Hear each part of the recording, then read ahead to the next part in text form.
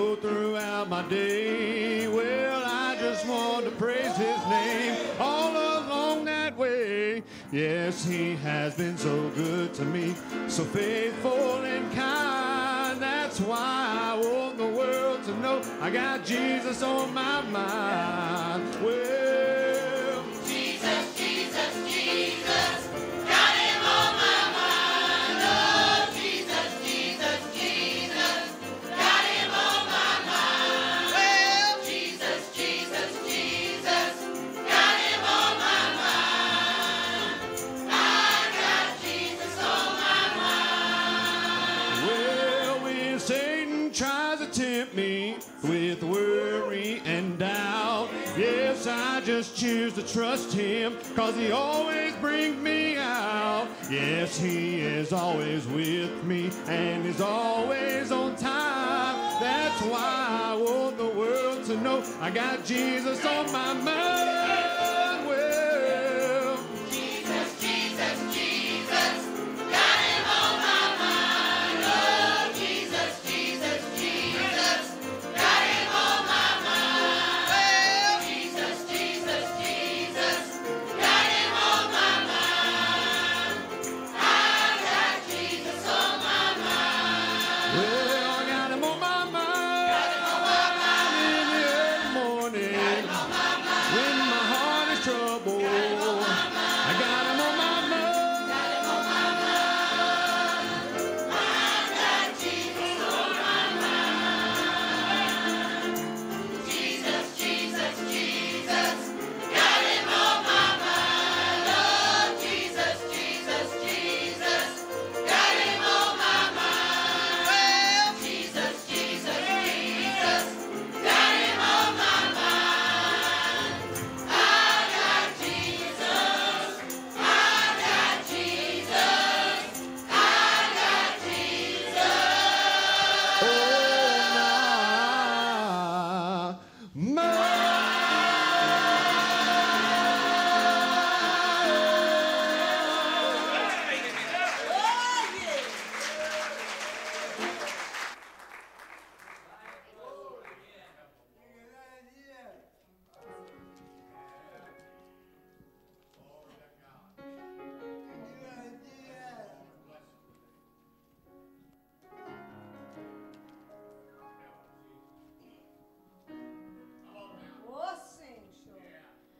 Are you past the point of weary?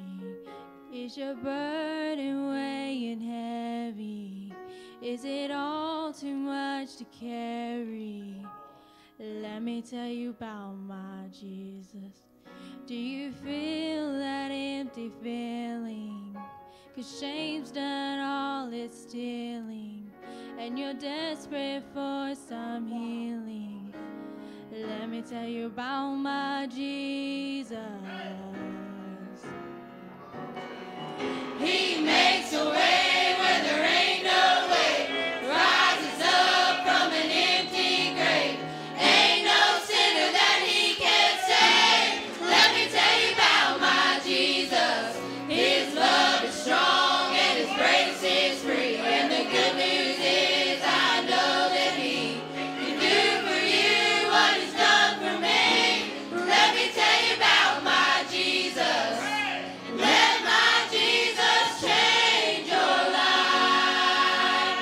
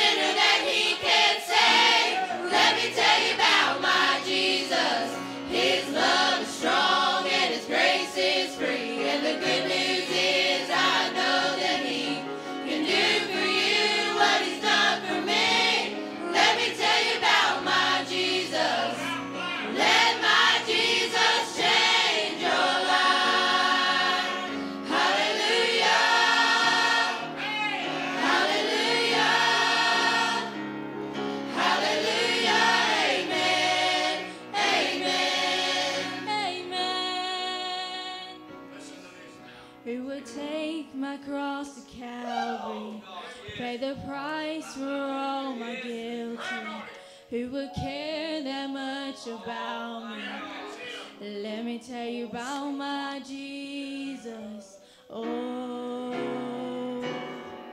He makes a way when there ain't no way, rises up from an empty grave. Ain't no sinner that he can save. Let me tell you about my Jesus. His love is strong and his grace is free. And the good news is I know that he can do for you what he's done for me. Let me tell you about my Jesus. Let my Jesus change your life. Hallelujah. Hallelujah. Hallelujah. Amen. Amen. Hallelujah. Hallelujah. Hallelujah. Amen. Amen. amen.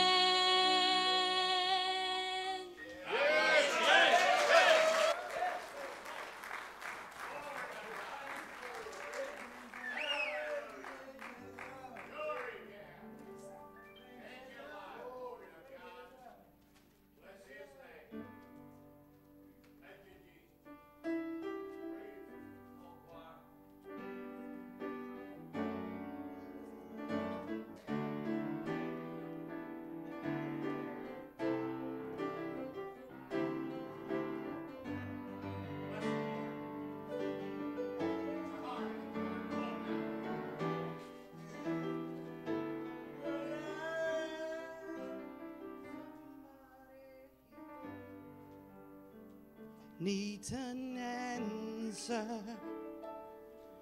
to the questions, the fears, and the whys. Somebody here is desperate for freedom from the past, the chains, and the lies. Feel like you wasted so much time. Wanna move ahead, but you're still last in line. Feel running will never end, and you will never win. I don't know who told you you would not make it. I don't know who told you you could not take it. I don't know who told you it's time that you quit. But my God says wait, it ain't over yet. Somebody here needs an answer to the questions, the fears, and the whys. Somebody here is desperate for freedom from the past, the chains, and the lies.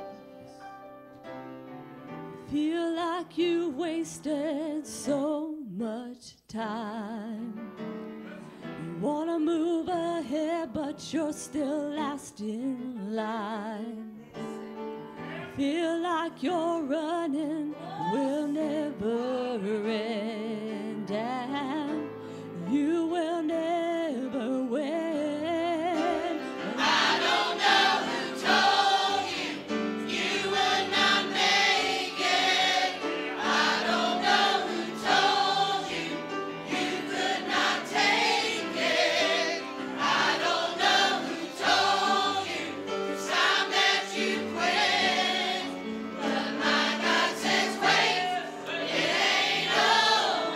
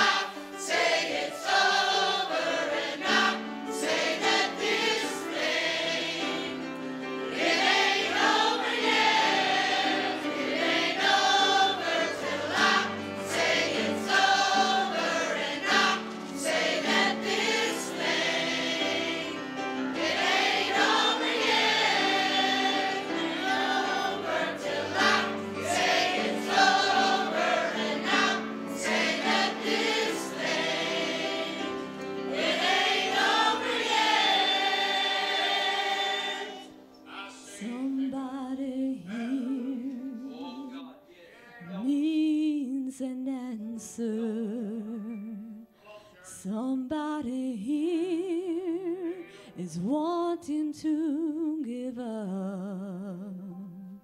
Somebody here, you've been ready to quit, but my God says, wait, hold on, this thing, it ain't over yet.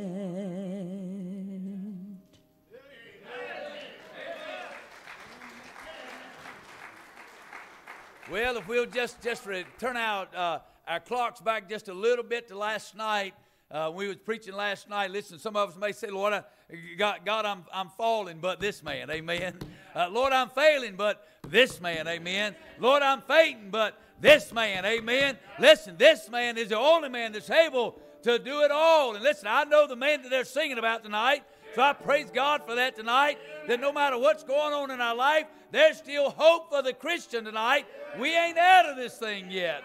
I thank God for that tonight. I appreciate you being in the house of the Lord tonight. I appreciate the singing tonight, what God's done through the good Spirit. I want to do something tonight. We always come and pray here at the church, but I want to ask you to do something special tonight during our prayer time. I told you last night about my brother-in-law, and he has no doubt had some improvement, but there's another young man in our community, Garrett Whitfield, very young man in his 30s, and they right now, while we're speaking at 6:30, they may be done by now, I'm not sure. They were having a big prayer meeting over in the parking lot of Duke Regional Hospital tonight for Garrett, and he's having a tough time, and excuse me, he's right here in our community.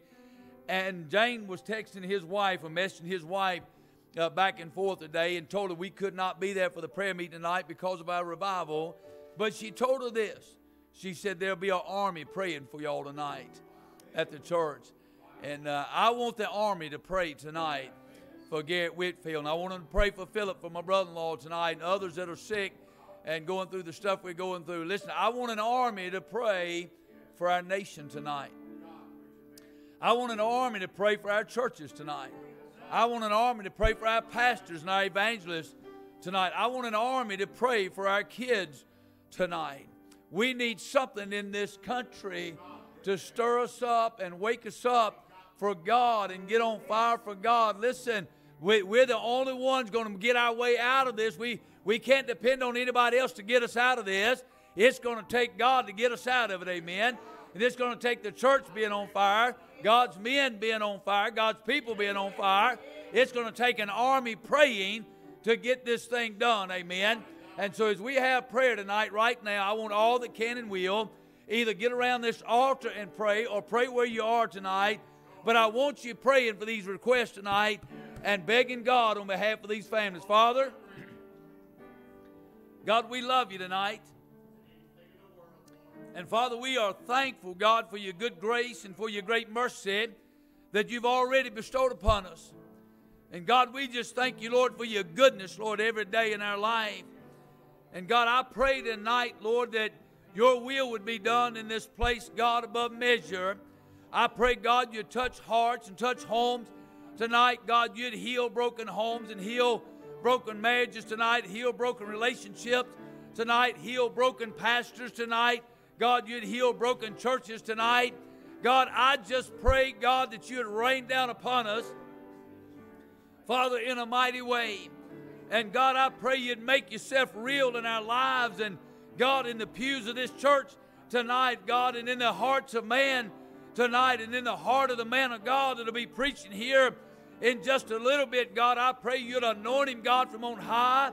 And, God, you'd fill him up tonight and he'd pour himself out, Lord, on us tonight, God, with the power of God, Lord, upon his life, Father, and that your will would be done in all things. Father, I pray tonight, God, especially for these ones that we have called by name. Jane told Anna this afternoon that there'd be an army praying. And God, we want to come together. Lord, as a mighty army tonight, we want to pray, God, that you'd reach down in that hospital room tonight. And God, you do what doctors can't do, and you do what medicines can't do, and you do what nurses can't do. And God, we respect them and we appreciate them, and God, we honor all of them. But God, we beg you to do what they cannot do tonight, and that's heal him and lift him up. We pray for Philip tonight, God, you'd bless him and strengthen him. And God, I pray, Lord, you'd heal these men and raise them up and put them back at home with their families. Father, I pray for others that are going through trying times, that are in the hospitals, and families that's lost loved ones. And I pray for churches tonight that's battling. I pray for pastors tonight that are battling. I pray, God, you'd help them. God, give them strength and raise them up. And Father, I pray that the church tonight would get back in the church and be the church. God, whether the pastor wants to go in there or not, let the church go back and be the church and do what they need to do. Father, we pray for your strength tonight. God, we pray for your mercy tonight. God, we pray for your kindness and your love toward us tonight. We pray that the power of God would be upon us and be upon the people in this building and be upon Brother Kidd tonight. God, we thank you, Lord, for the power of the songs already, how it stirred our heart and touched our hearts. And God, if there's one thing that we need to do tonight, is tell others about our Jesus. And Father, I pray, God, that you'd help us above measure. You'd give us exactly what we need tonight. Say every word that needs to be said. Lord, just stop every word that should not be said tonight. And God, let us look to you for all leadership and guidance. And Father, you work your will in a way, God, that even we couldn't understand. Tonight we believe, God, that there's just one man, but this man is the only man that could do these things, and his name is Jesus. Father, would you help us tonight? God, we glorify your name. We magnify you tonight. And God, we beg you to magnify and glorify yourself, God, through this church tonight and these people. And God, I pray that you'd be magnified and glorified going out of the building tonight. Go back in our homes and, Lord, back in our workplaces tomorrow. Lord, wherever it may be, we'd show forth Christ, and somebody would know that we had been with the Lord and that you had shone down upon us. Father, we love you. We can't tell you enough what a privilege it is to come to serve you, Lord, once again and worship you, God, once again. Father, thank you for what you've done for us. God, we praise you for what you're going to do right now. Use us tonight for your glory, and we'll thank you and love you, Lord, for all things. And we ask all these things in Christ's wonderful name. And all God's children said, well, we appreciate the army of God. We appreciate the people of God. We appreciate the church of God. Amen. And we appreciate those that will come together and pray. May we never take prayer out of the church house. They've taken out of most places. It's embarrassing for churches to come together in prayer. We have people come to our church from time to time, and we call for altar prayer, and they said, I didn't know you still did that. Listen, you can take your altar if you want to. We've not taken ours out, and as long as I'm the pastor here, they will not take it out. If they take the altar out, they can carry me out with it. Amen. We'll just all go together because we need the altar. And I thank God for that tonight. Thank you, choir, for the good songs tonight. We appreciate that. I just got a couple of quick announcements tonight, and I'm going to try my best to get out of the way and just let some singing be done. Brother Kidd come and preach tonight. But tomorrow night, this will be our last night here of the meetings. We appreciate what God has done, this week. Listen, we've had church this week. Amen. Especially these last couple of nights. Boy, God's moved in on us the last couple of nights. He saved souls. He stirs heart. I cannot tell you. I've been getting texts and calls today about the meeting last night, and I appreciate that. I thank you for every text, every call that I got today. Thank God for that. God worked in the midst of that last night, and I appreciate what the Lord. Listen, some of you got some help. I got some help from it. Amen. And I praise the Lord for it. Matter of fact, Brother Danny, told me earlier. He said the devil tried to shut him down again this afternoon. He remembered the message from last night. Amen. I'm not fainting, but why? But this man, amen. He is able, and I appreciate what God has done through that. Thank you for being here tonight. If you visit us, you are our honored guest. We appreciate you being here, and pray that you'll come back tomorrow night. Bring somebody with you tomorrow night. Let's fill this place up, pack it out for the glory of God, and let's see something done for God like people have never seen before in their entire life. And listen, don't forget Sunday morning here at the church. I'm going to plug this in. If you don't have a church home, I know where a church door will be open Sunday morning, amen, with good teaching, good preaching, good singing, the Spirit of God be there. Be at New Life Baptist Church. Amen. 6413 Burlington Road. And we want to invite you to come and bring somebody with you on Sunday. We'd love to have you here to worship with. So we appreciate, love you in the Lord. And don't forget that of the tomorrow night service. If you would, anything else tonight that I need to mention, Miss Kristen. All right, the youth Saturday at Brother Josh and Miss Kristen. Y'all better go help Brother Josh out. Amen. That next sermon in the youth class is going to be tough. Amen. I can tell you that now, but I appreciate that. Youth come and help them out. Let me just say this to our church. Boy, I appreciate our church. Boy, you've been good. You've worked hard this week. You've been faithful this week. You've tried to get the people in, make everybody comfortable. All these kids out here holding these signs and try to encourage people as they come in. Thank you for everything you have done this week. I would hate to think I would want to try to do it without you, but I appreciate you and love you in the Lord here at New Life Baptist Church. Thank you for my people coming last night and being here to support us. We thank God for you tonight, and we love you and appreciate you greatly. Amen. Anything else at all, Mama?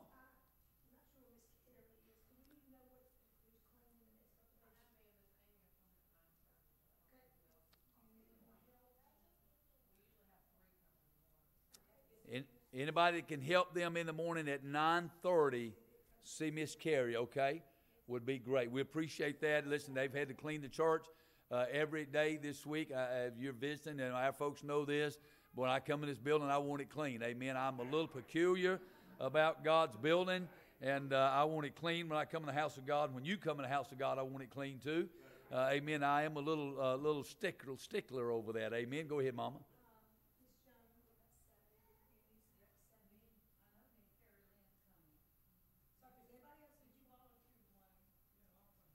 Amen. Yes, she volunteered, Brother Dwayne. Amen. I like that. Amen. Amen. You know what Dwayne told her when they left the house this afternoon? Amen. He said, Sugar, your dress looks nice. You look good, and don't go change it. If y'all remember the story last night, you know what I'm talking about. I left the house this afternoon, and Jane had on one dress. She got here, she had on another. And I don't know how many times she changed before we got here. Brother Kid, you'd have been here last night to understand all of that. We about had marriage counseling before we got out of here last night. Amen. But we did have a good time. We did find out this. I didn't find a man in here that understood women. Amen. Hallelujah. But it was all good. I will tell you that. And we didn't preach on that, but it sure was fun. Amen. Thank God for that. All right. Let's come on, Michael. Let's take an offering tonight. And listen, I want to tell you again, thank you for your giving this week. Every dime that's been taken up this week is going to the men of God. Every dime. The church will not keep a dime of it, even last night. It's going to these men of God. I want you to know that. And so every dime you give is going to go directly to them and their ministry and them running up down the road. We appreciate them and what they do. And so as we give the offering tonight, just remember you're giving to them. God's taking care of us here at the church, and we appreciate what you have done. And I want to say this to you, in all honesty, you have been gracious this week, and we thank God for that. And everything you give tonight will be going to Brother Kids. Let's come take an offering. Amen. All right, let's get our ushers to come this evening. While they come, you can return to page 120 in your songbook. We sing Victory in Jesus. Yeah. Victory in Jesus, page 120. Let's go to the Lord in prayer first and bless our offering before we do. Brother Chris, will you pray for us this evening, sir? Father, Lord, we thank you for these Bible services that we've been in. God, it's been good. It's been good to this point. Lord, we feel like the best is still yet to come. Yes, God. We thank you. We love you. Father, but for this man, Yes. we would be headed for devil's hell. Oh, God. Yes. Lord, we have grace and we have hope through you. Yeah. And Father, we pray that you will just pour your grace out upon us tonight. Holy Spirit, we ask that you deal with us and bless us, Lord. In thy name. Amen. Amen. Let's all stand 120, Victory in Jesus.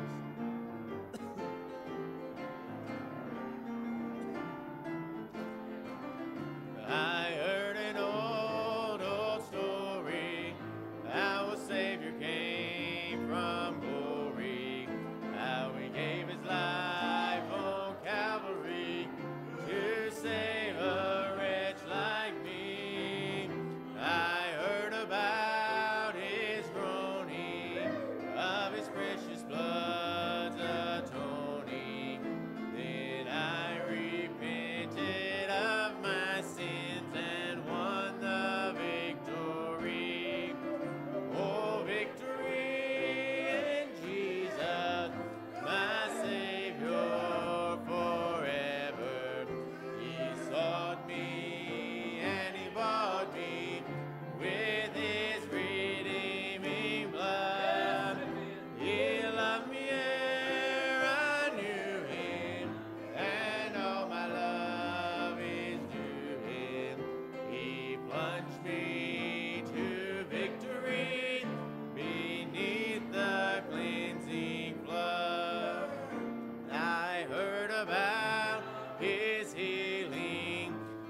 His cleansing power revealing how He made the lame to walk again and caused the blind to see.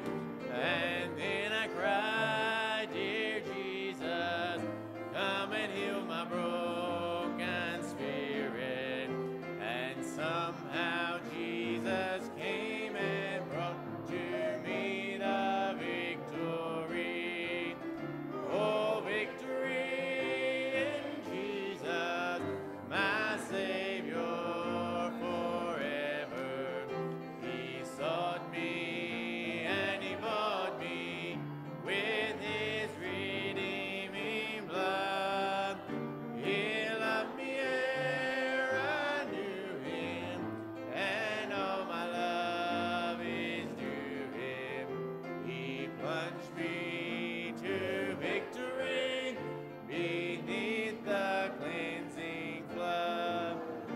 I heard about a mansion He has built for me in glory, and I heard about the streets of gold beyond the crystal sea, and about the angels singing, and the old redemption story. And some sweet day I'll sing up there the song of victory. Oh, victory in Jesus, my Savior forever.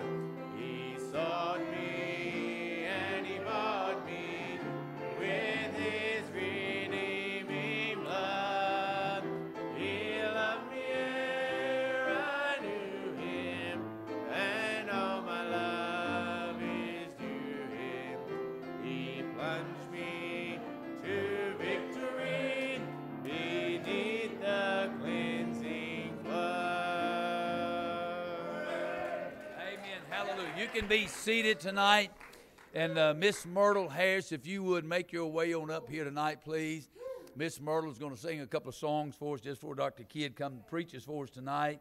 And I love her in the Lord, and I appreciate her being here with us this week, singing in our choir with us this week. We appreciate that. Just before she sings tonight, I know we have at least one other pastor here tonight. His brother was here on Monday night from Aaron's Creek Baptist Church. Brother, what is your name again? Brother Pruitt, right? Robert Pruitt, Brother Pruitt. We appreciate you being here with us. Not any other pastors here tonight. I didn't know if there was any others here or not. We don't want to leave you out, but I appreciate you coming and supporting us and being here with us this week. Praise the Lord for it. And boy, it's good for churches to come together and getting the glory of God. Amen. We need more of that. I can tell you that. Now we appreciate that. But I appreciate Miss Myrtle, and I'm going to get her to come and sing for us tonight. Amen. You come on, dear. I didn't have no choice to sing tonight because he told me Tuesday night I couldn't get in the door unless I pay a price. And I told him I had become retarded, so I didn't have no money. So y'all gonna have to endure me, you know. Give it in song.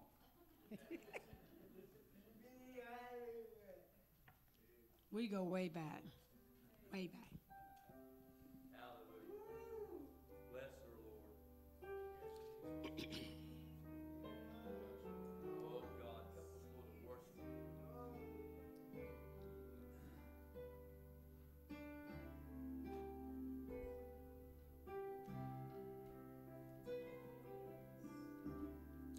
I have joined an army. It is mighty and strong. My battle cry is, I'm so blessed. Don't worry when I'm wounded. I'll get back to the fighting. For my uniform is made of God's righteousness.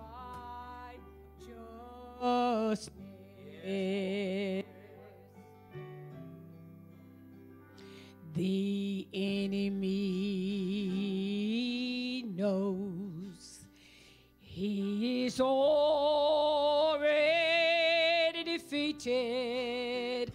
The terms of surrender were settled long ago. I have taken my position behind the cross of Calvary.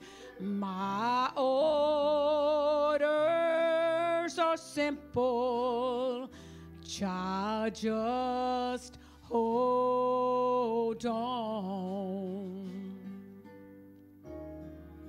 When the time shall come for my relocation, there is only one song to be sung. Let the choir sing of victory, and joy comes in the morning. Now another, oh soldier, just left for home. I am a soldier, reporting for duty, got my sword and shield. I am ready to fight. I'm not afraid to step on any lonely battlefield. The great God of glory is on my side. I'm not afraid to step on any lonely battlefield. The great God of glory, the great God of glory, for he is on our side.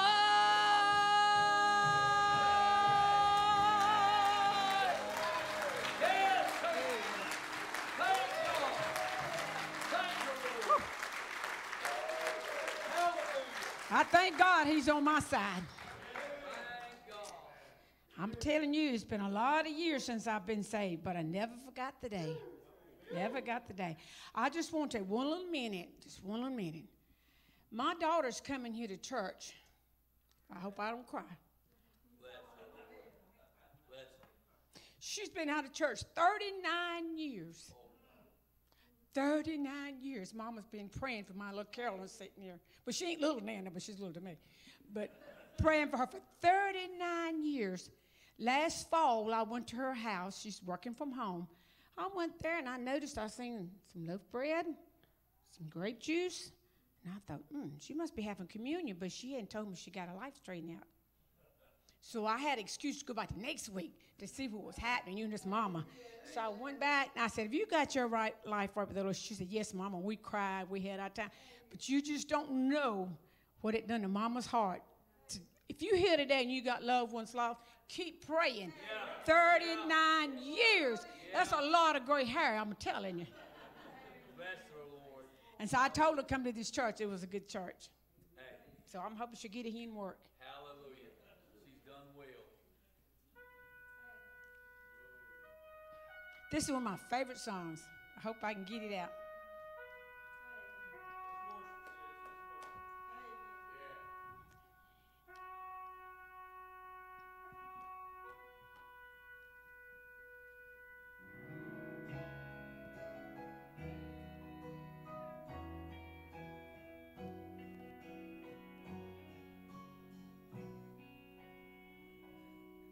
What has happened to our nation?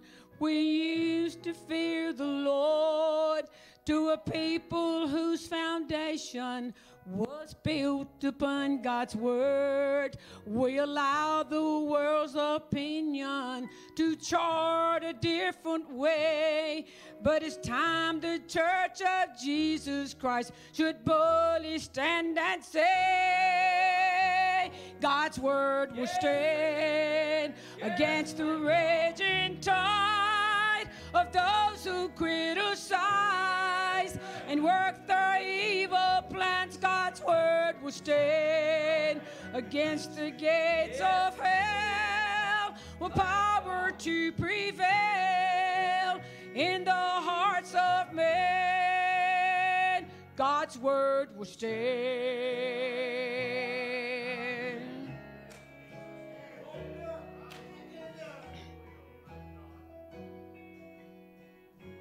They can take it from the courthouse walls, remove it from the schools, teach our children that we're animals, speak against the golden rule, try to hide our Christian heritage from the public eye, but they never ever come God's word, no matter how they try.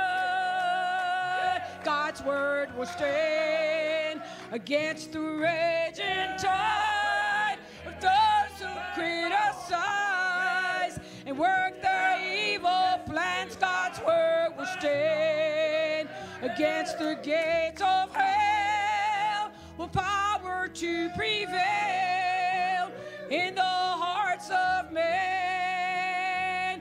God's word will stand. It's forever settled to evermore endure.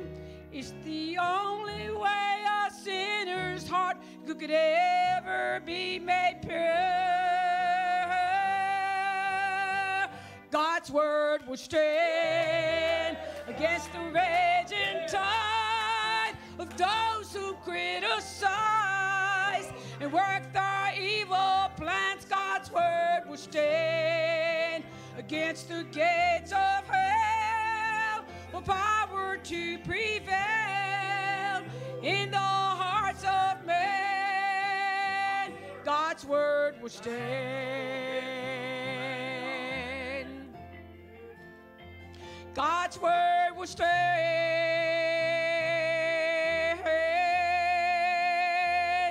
God's word will stand.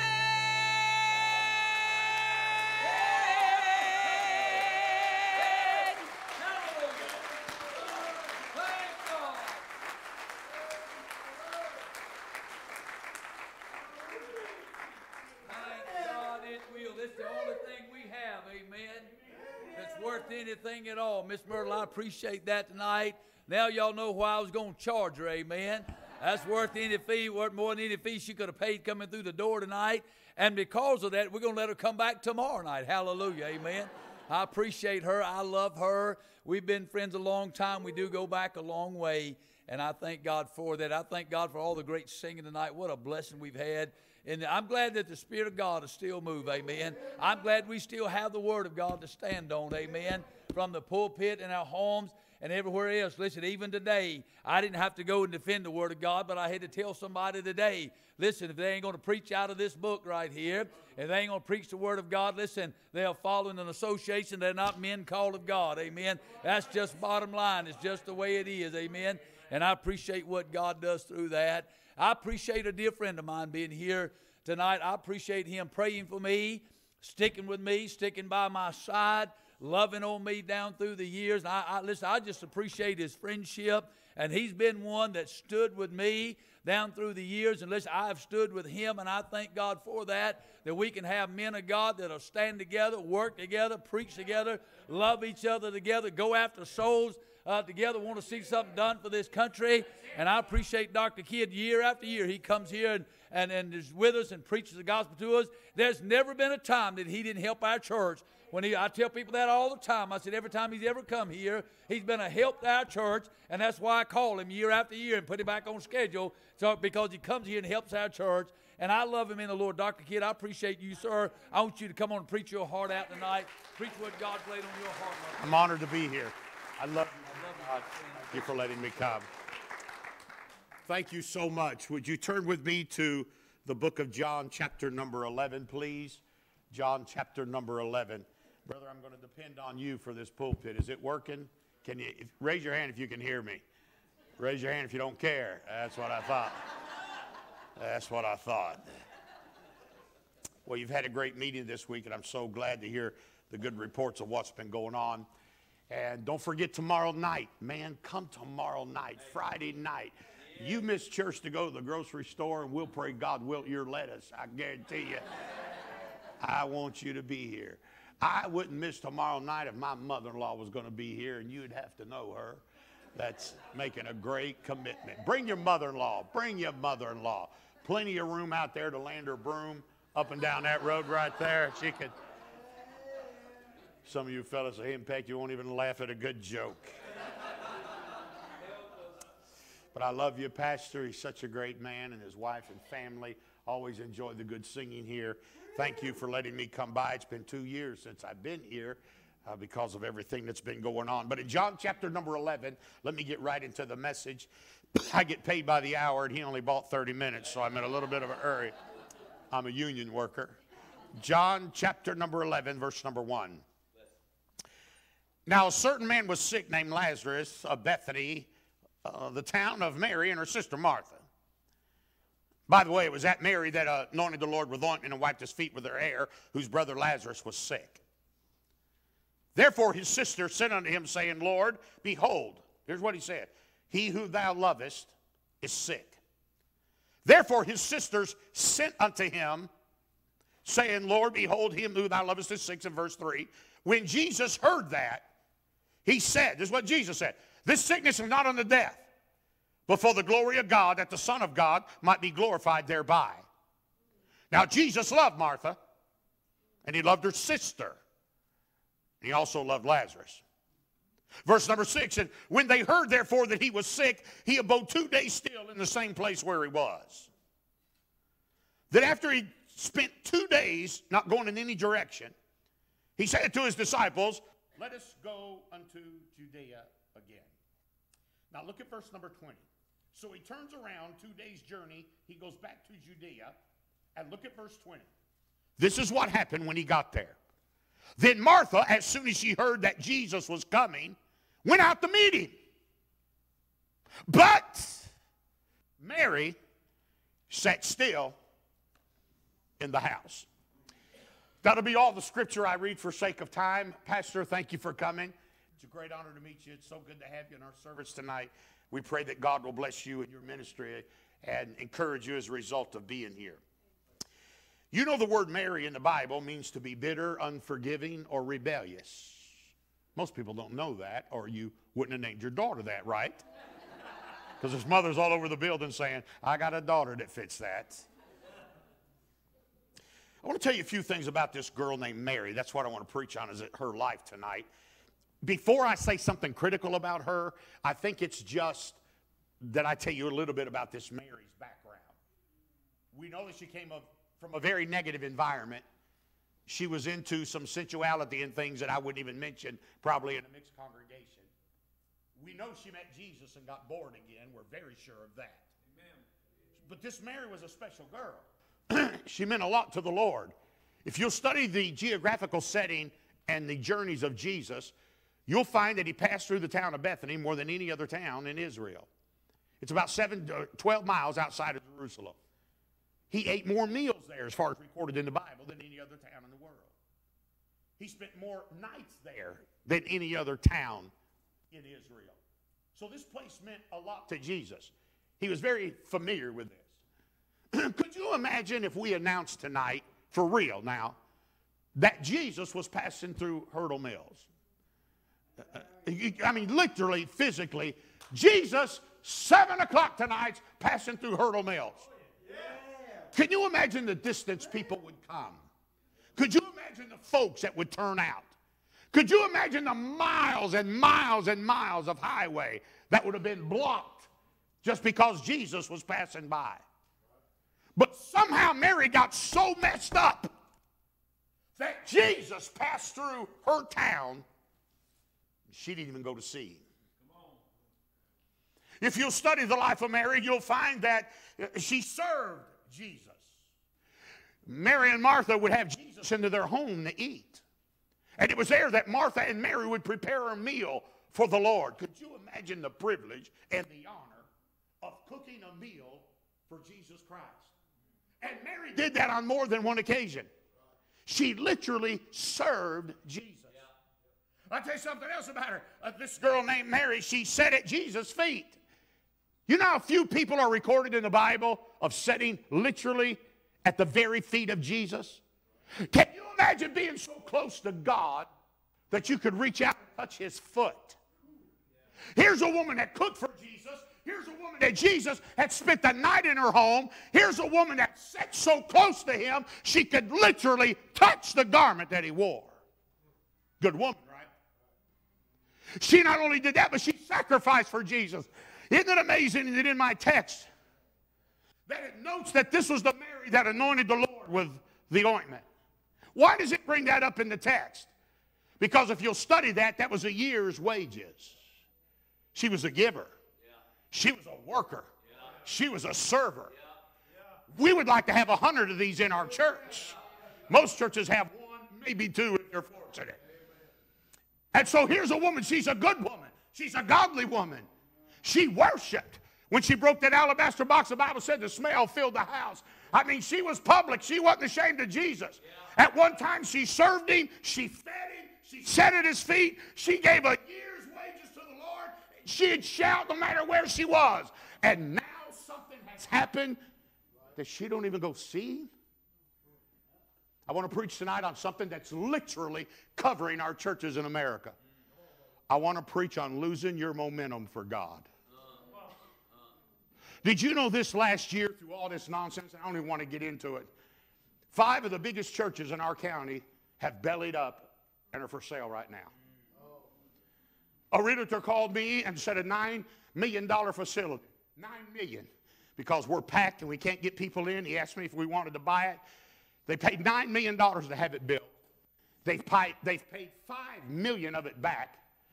And when all this stuff hit, so many people quit coming to church, which meant so many people quit giving that they've lost their church. 5 of the biggest churches in our part of Tennessee have for sale signs in front of them tonight.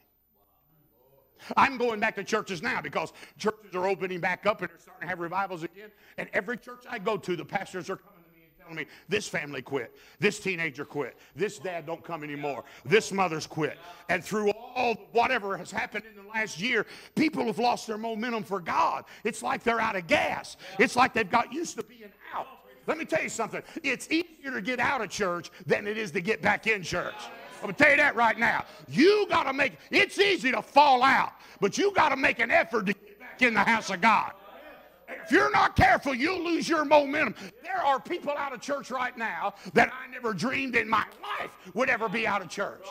Preachers are quitting every week. I was talking to a preacher last week, preached for 47 years in one church. He's retired now, and he called me and he said, I'm going off to this specific worldly situation.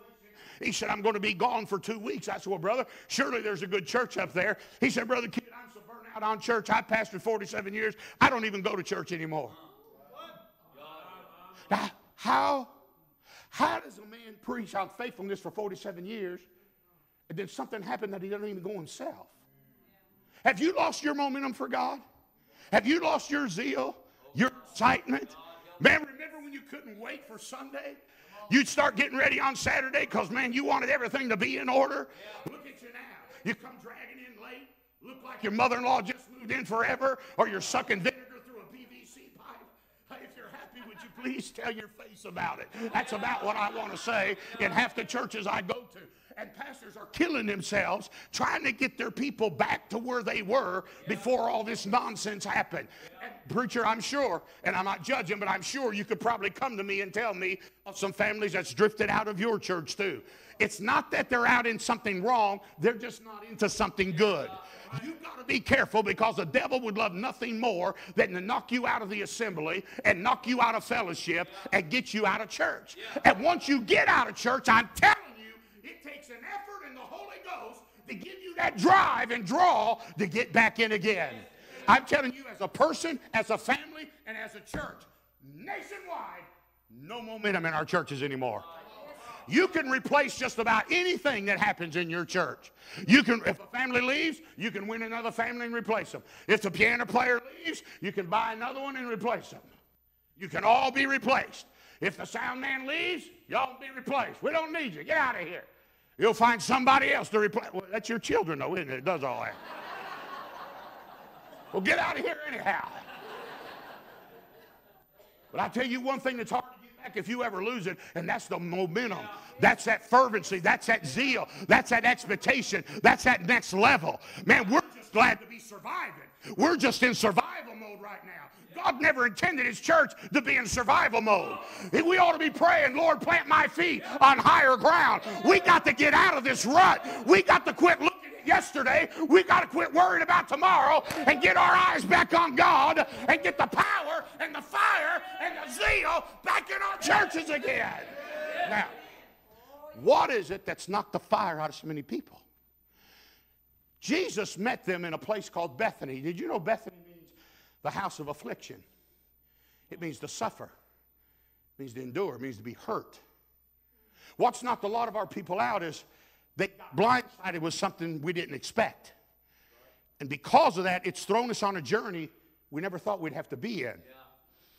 I remember when all this stuff started happening in 2019, we made a decision as a church not to close. Never criticized the church for closing. That's why we're independent. You do your thing, I do mine. So we just decided as our church we would not close. I've got television. I'm on TV in 10 states. I didn't know how long churches were going to be closed. How do you keep a television program up in 10 states? It's $15 a minute on television. You just can't throw money like that away. You got to grow a lot of pot to for all this stuff. Too many of you laughed at that. I don't like it. I don't like it. 3 men raised their hand.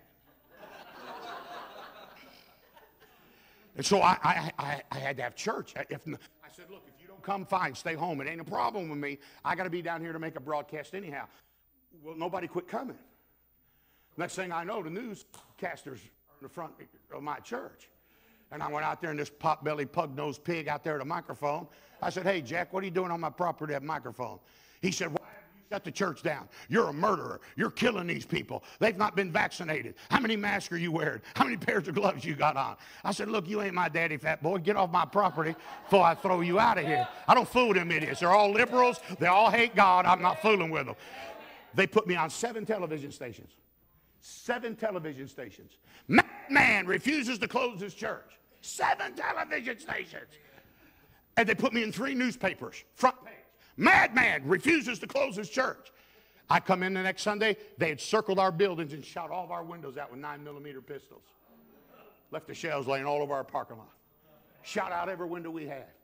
Called our church phone and said, I'm not only going to kill the preacher, I marked the place back in the parking lot where I'm going to bury that sorry sucker. And I went back there, and he had spray painted 4 orange pegs and put them in the ground where he was going to bury me. They threatened to kill my wife, rape my grandkids, molest my grandkids, kidnap my grandkids. For having church, I said. I'm not talking about selling them meth. I'm not talking about a crack house. I'm talking about going to church. Next thing I knew, I got a letter from the governor's office. He said, you're shutting your church down. I wrote him back. I said, I'm on television in 10 stations. I'm going to have every camera running. If you want to send a state trooper through my door and let them be put on television around the country that you shut down a church, bring them on, Governor. I'm waiting on you. He wrote me in a letter of apology and said, I understand where you're at. My biggest enemies were preachers. Preachers become my biggest enemies. Because the first one that got a sniffle, they shut the church down, and they've had their head in a paper bag ever since. I don't know what in the name of God's happened to them. And everything has gone crazy. And now pastors are calling me, preachers, saying, how do I get my church back? How do I get my people back? Where's the fire? My people are discouraged. They're down. There's nothing to them. They won't stay there. What is going on? I can't get them back in church. You lose your momentum. Some of you here, bless your heart, I'm thrilled you're here. We're honored you're here. But if you don't get plugged back into God, you're going to lose everything you got as far as your momentum. You're going to be the next one out. You're probably sitting in a pew right now where you remember somebody used to sit in that pew with you. What happened? They lose their momentum. Something happens unexpectedly. Something comes along that afflicts them. Something comes along that hurts them. It knocks them out of the will of God. And the next thing you know, you can't find them in the house of God anymore. Momentum. And man, when the church loses that, even when sinners come, there's no conviction because there's no momentum. There's no excitement among the people. There's no fire in the song service. And we're beating our brains out trying to get our churches back again. Yeah. How can we get this back again? I don't want to focus on the problem. We know there's a problem. Mary is an illustration that some of the best people you got can lose their momentum. Yeah. The Bible said in verse 20, she sat still in her house. Now, I want you to know something about that. That is the only time that's found in the King James Bible. That term is so stout, it's never mentioned again in the King James Bible. Because it means to sit down with the intentions of never getting up again. Strong. And when people get out, it's hard. I remember my son, I'm old school, nothing spiritual about this, but I wear a suit everywhere I go. I come my grandma with a shirt and tie on. Change my oil with a shirt and tie on.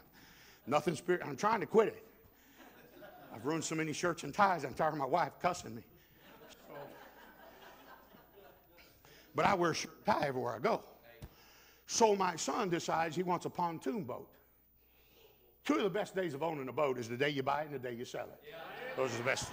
You know why you're laughing? You've owned one. So he bought this pontoon boat. I don't know anything about boats. I've never liked them. But he convinced me to go out on it with a suit on. So we're going across the water 40 miles an hour, and I'm standing in the front with a suit, and everybody's taking pictures when I go by because they don't have enough clothes on to make a union suit for a gnat, and I'm telling you that right now. And so my son had this round thing that looked like a tractor tire, and he throws it behind that pontoon, and there's handles all the way around it. And he said, Dad, jump in that thing, and you get up on it, and I'll pull you. Well, I'd never been on nothing like that before, and I thought, man, why are there 20 handles on this thing? Oh, did I find out why there's 20 handles on it. And, brother, I jumped off the side of that pontoon. Wasn't anything to it. I just jumped out of it, went swimming back there to this little tractor tire, and I got on it. I said, okay, take off. Don't ever do that. Don't do that. I know I'm born again. I got saved 4 times on that tube.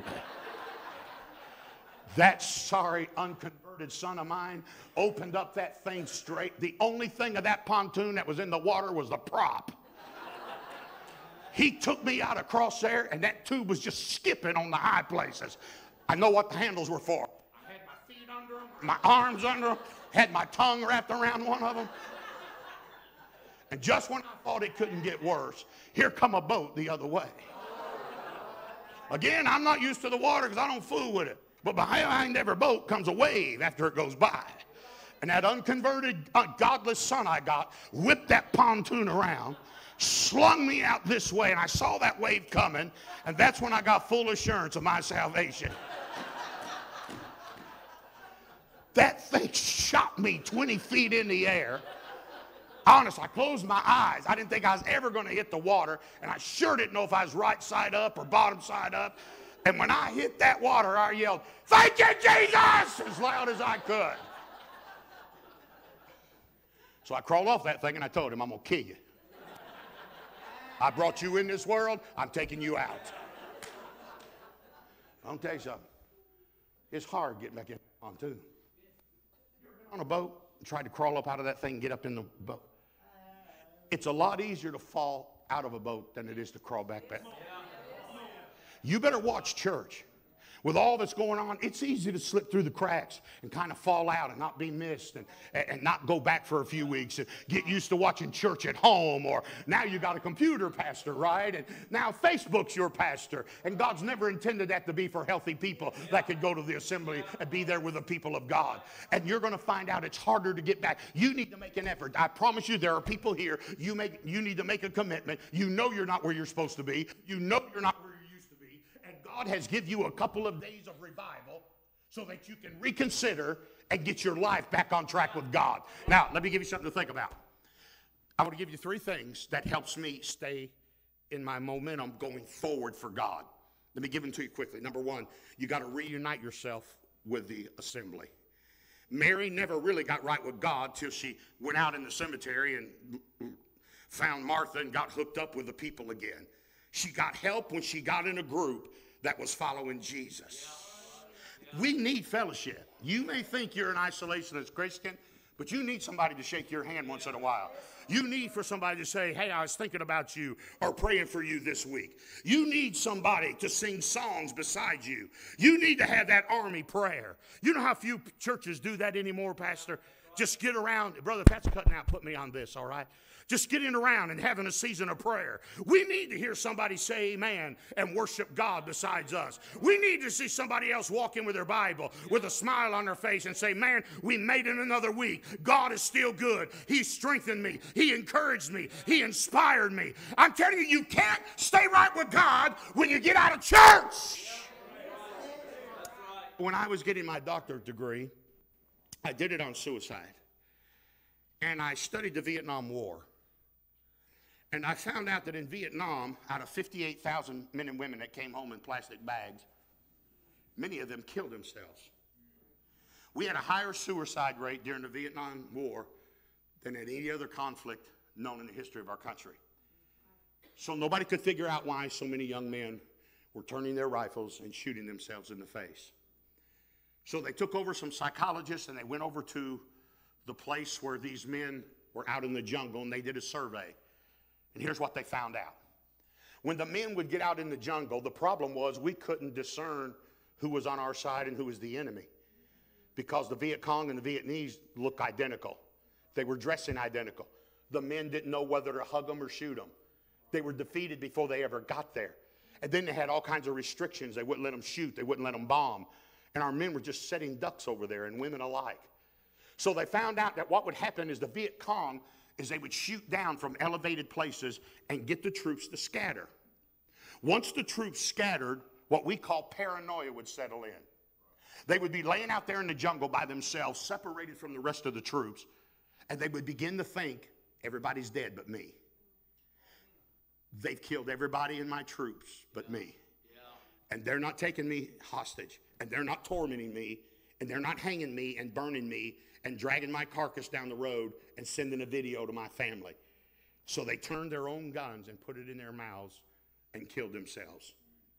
So what they did in Vietnam to solve that problem, and suicide went down to almost nothing when they did this, is after they would be in the jungle for a certain amount of time, they would call those troops back, pull them off the line, put new troops on the line. When they would bring the troops back, and some of you may have been in Vietnam, they would set those troops in a circle and let them realize that there were other people still in their troop that hadn't give up. And Sam would look at Dave and say, man, I thought you got killed. And David looked at Timothy and said, man, I thought you were down. And they found out that if they would let them assemble together, it would re-energize those guys. And they would grab their rifles after a day or two and say, Captain, we're ready. Put us in the jungle. It's just good to know we're not fighting this thing by ourselves. That's why God instituted a church. We're in a battle, bless God. And then when you get out there all week, the devil will get you to thinking there's nobody left but you. But when you come here on Sunday and you see brother so-and-so over here, and you see sister so-and-so still in the choir, the Holy Ghost will remind you, you're not in this on your own. God's army is alive and well. You got to reunite yourself with a fellowship. Number 2, you got to release the way you really feel emotionally. When Mary got to Jesus in the cemetery, here's what the Bible said. They cried. The reason why some people lose their momentum, they can't even be honest with God about the way they feel. Now, I don't have pity parties, but when I do, I can make demons cry. Now, I'm going to tell you, I know how to make people feel sorry for me. But one of the best days of my Christian life was the day I learned I could be honest with God about the way I felt. He's a friend that's sticking closer than a brother.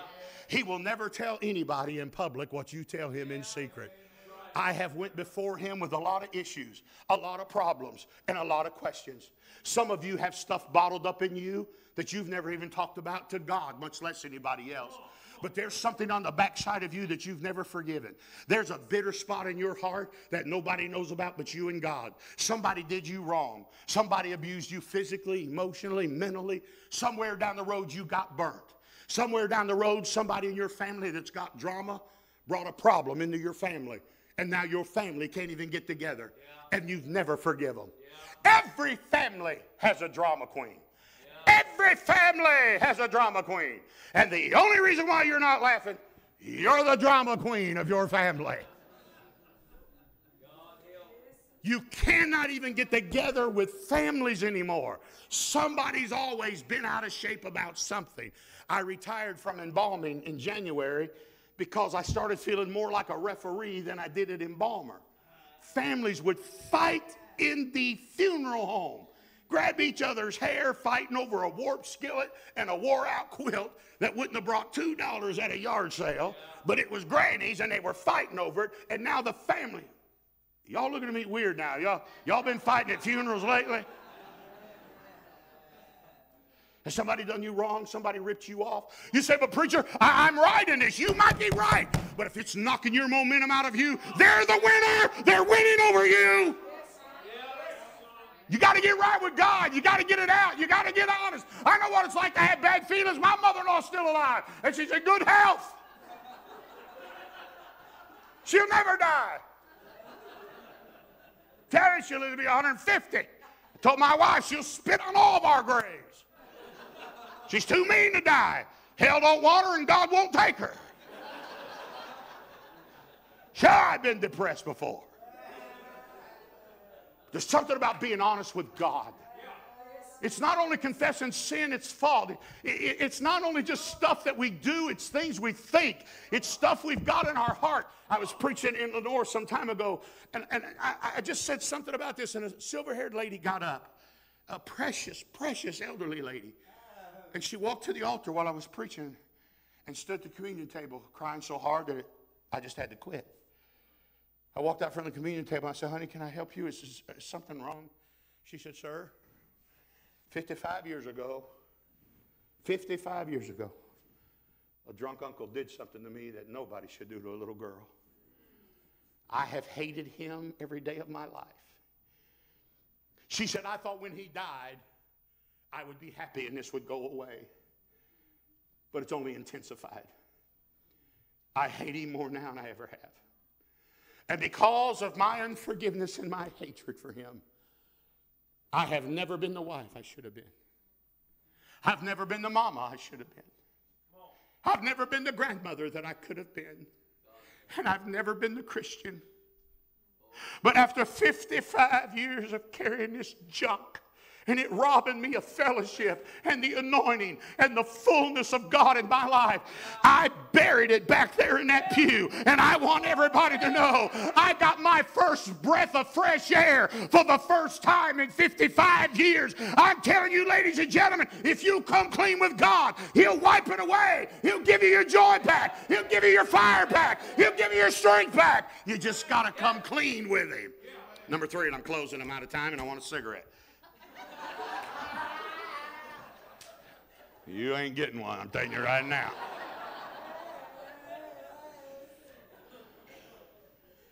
So, the third thing you got to do is you got to make sure that you remove everything that's between you and God. Now, on the other side of the rock was a miracle. Lazarus was about to be raised. And the only reason why Jesus hadn't already raised him is by the time he died, the girls had put something between them and their miracle. See, Jesus had a miracle ready for them. Yeah. But the girls had put something between their miracle. There was a blockage there. And Jesus, being the Rock of Ages, could have said to that rock, get out of here. Yeah. And it would have been blown into oblivion. But here's what he was saying. You put it there. Now you move it. I've got a miracle waiting for you, but I'm not doing it until there's nothing between me and you. I want to close with this. I'm out of time. I forget when I started. I think I got 3 minutes. I don't like dogs. I'm not anti-dog. They just hate me. You know how many times I've got out of a car and people say to me, come on, that dog don't bite. You know how many times I've heard that? And I get back in with just my underwear on. If a dog's got teeth, that sucker will bite. Don't tell me your dog don't bite. And we have a mutual agreement. I don't like you. You don't like me. I'm done. So I'm not really a dog lover. But if you have one, you need to be good to it, of course. So I was studying something the other day, and it clicked over to dogs. I don't even know how I did it. And it clicked over to dogs. Talking about loving God and God loving you. And I'm done with this. Get your momentum back. So this guy and girl in Maryland goes down to, this sounds crazy, I'm just telling you the truth. There's adoption agencies for dogs now. So you go adopt a dog, they come to your home to make sure you're qualified. Now you can have 9 kids running around naked, they don't care. But if you're going to have a dog, you got to qualify. God help us. So I'm telling you the truth, man, you got to adopt a dog.